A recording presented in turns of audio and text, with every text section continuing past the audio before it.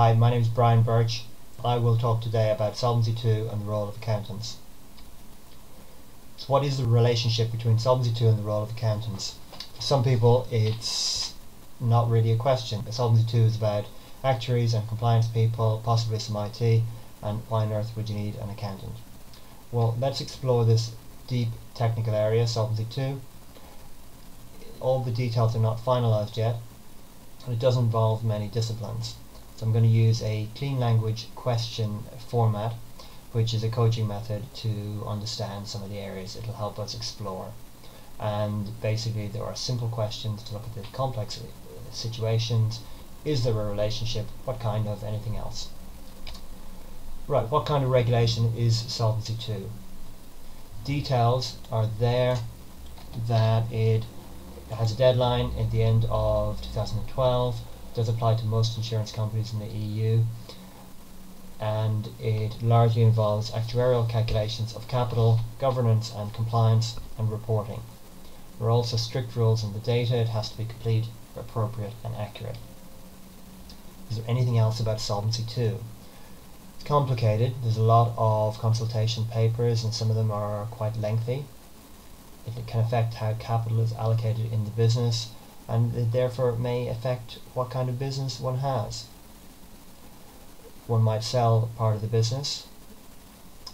Aegon say that it may affect whether they domicile in the European Union or not, and Munich Reinsurance say that they will be selling different reinsurance cover because of the type of reinsurance firms need because of Solvency II. So some people see Solvency II as a burden, a regulation that they must comply with. For other people it's an opportunity to improve their reporting. What's the relationship between Solvency II and reporting? Well, reporting systems may be changing because of this. They may be added to and different data will be required. The question is, who should own the reports? Who should own the reporting systems? Should it be the actuaries, the risk people, the IT people or the accountants? All those departments will need to be inputting to some of the reports, and at a higher level you may look at the business, look at the finance department and transform it and really decide who does what and where. Now, what kind of reports need to be produced for Solvency II? There are some that are required: profit and loss attribution, the solvency and financial condition report, and the report to supervisor. A lot of work will go into ensuring that these are accurate and complete and relevant, and also an insurance or reinsurance firm will need to look and see how all this links to their IFRS reporting. There are other types of reporting that are to some extent by choice. Each of the projects that will need to be done will have its own set of reports on progress, and there will be management decisions such as managing capital that will require its own reporting, and the progress of the capital model, the ORSA and other areas of Solvency II will be needed to be monitored. The data and the reports need to be accurate and they need to be consistent over time and reconcile to other information that may be around. Is there a relationship between those reports and accountants?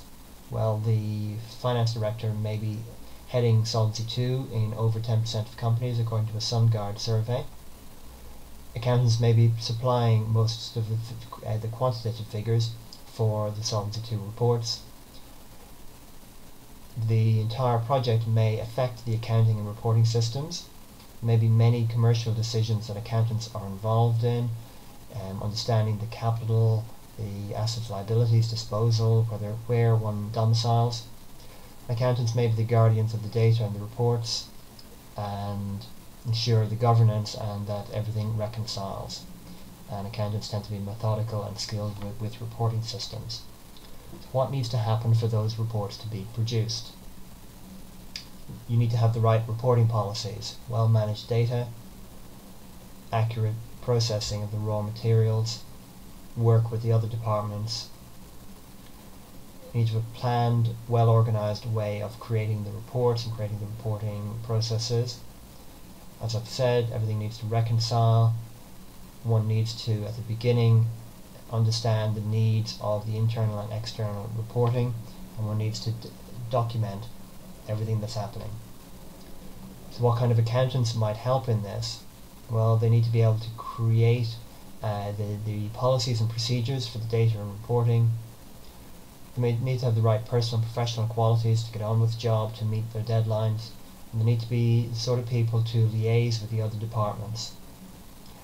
And all of this will happen in a context of risks and the finances and the commercial aspects of the company changing. So it's important to have accountants ready to be able to deal with those.